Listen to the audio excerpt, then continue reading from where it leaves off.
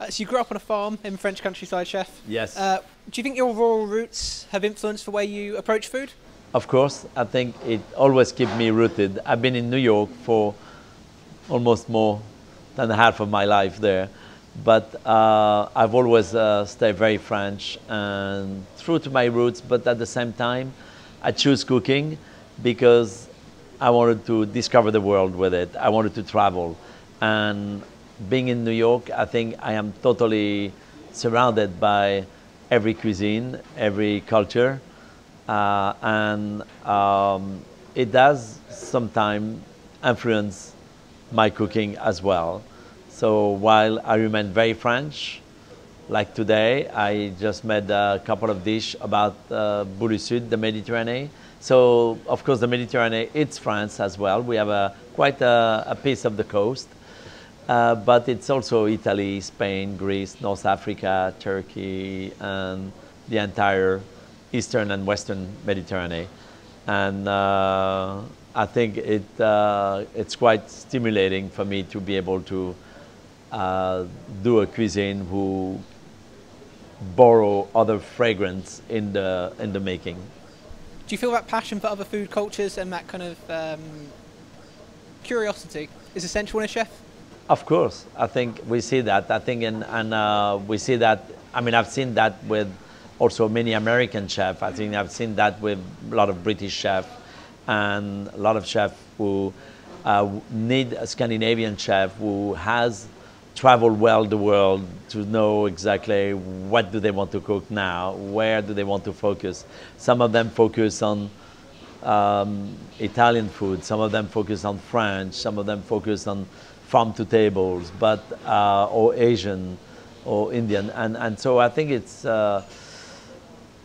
incredible that cooking it's universally very good today. You go to South America and you have some of the finest restaurants with indigenous ingredients from there and talented local chefs who grew up maybe in Europe, learned with the finest chef in Europe or other places in the world and came back home and transformed their homeland. Do you think that willingness to embrace other cultures is a big advantage that cities like New York and London have over the more traditional food capitals? Or do you think places like Paris?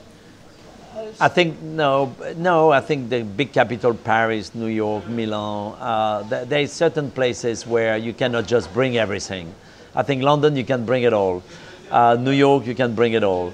But Tokyo, don't bring it all. You know what I mean? It's going to be Japanese first. Paris, it has to be French first. You go to Milan, it better be Italian first. You know what I mean? But I think other cities are culturally much more mixed to begin with. And I think that creates, an emulsion of creativity and ethnicity in the cooking. French cuisine is revered the world over and considered by many to be kind of the classic staple. It's like when you build a beautiful architecture. First you start by, creating something very sound and often referred by the most classical application of architecture. And then after you can certainly create something above where it becomes more personal and I think more of a stronger expression of yourself.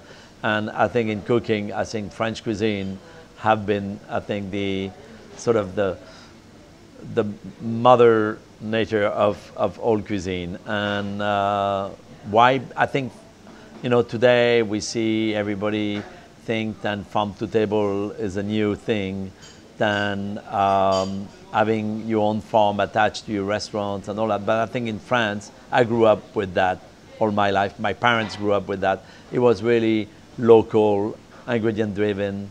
The ingredient was the most important thing to begin with. It didn't matter what you had to cook. What was important was what are we going to first cook with and then decide what we're going to cook out of it. And I think this you see in a lot of new generation of chefs.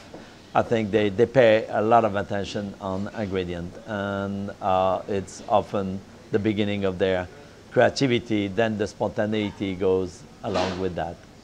Do you think customers are becoming more receptive to that as well, and understanding that ingredients and sourcing are incredibly important? Yeah, but also customers don't want to be too confused. And I think what's important is to keep customer sort of happy with maybe a cooking who is focused and as a reference. I've seen a lot of creative chefs, but after a while, do you want to go back to that place because it was such an explosion the first time, but you don't want to have a second explosion. You just, so you really want to feel that despite the creativity of the chef, there is a real sort of understanding of classic combination, classic flavor, classic texture, and classic application to cooking. That's how I feel. Now, some other chef might feel other way. But I think there is a real return in New York, for example. I see a lot of young chefs are really trying to focus on tradition and understand tradition. And even they're creating restaurants who are a little retro, a little, little 60s maybe, and try to look at the food then and try to reinvigorate this kind of tradition. There's still memories of that food, vivid there and vivid, and so I think it's good to see it. And just like in fashion, you look back in order to look forward. Speaking of looking forward, social media is playing a very important part in the food world these days. Yes. Do you think the fact that chefs are increasingly under pressure to create dishes that are incredibly photogenic and marketable is making them more creative, or is it more of kind of a burden? Is it something that you don't want to interfere with you in the kitchen?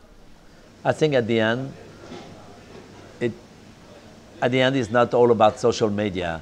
It's not all about trying to provoke the world with what you do.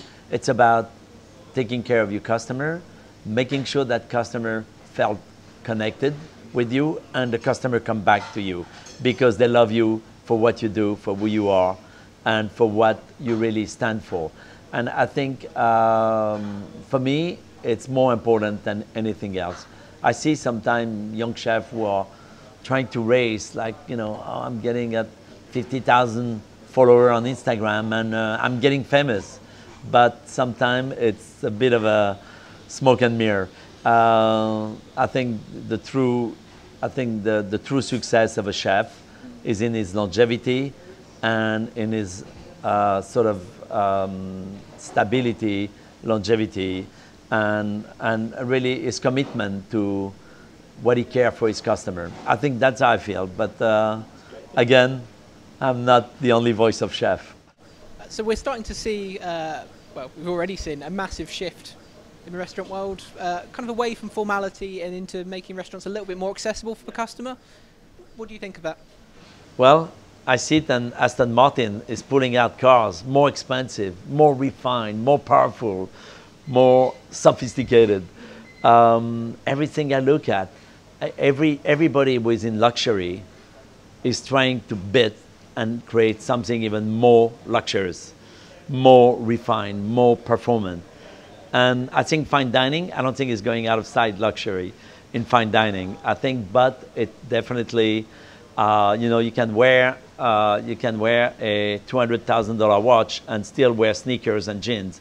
So, but at the same time, to me, it's not about being casual. It's about being very professional. And I enjoy the luxury I gave in fine dining. I have all the level of restaurants, and Danielle is the fine dining to me. And I really enjoy the art of service, the art of offering a setting who is timeless, where it's sophisticated, it's lively, and yet is unpretentious. And it has absolutely, it really transports you and don't bore you. And yet it really connects with the past and feel present. And I think that's how I want fine dining to be. It really has a little bit of a connection to the past. Because otherwise, I mean, now everywhere I'm going, it's, we don't know if you should call it fine dining or not, but the chairs are cheap, the china is cheap, the setting is cheap, everything is cheap. And to me, we consider that the new fine dining. No, I don't think so. It's casual dining, yes. Fine dining, I want to be seated on the best leather. I want to be touching the best wood. I want to be touching the best china, the best silverware, the best glassware. I want to feel surrounded by quality, by luxury, I want to be surrounded by people who have been very well trained, are genuine in their, confident and genuine in service, and who really have a story to tell.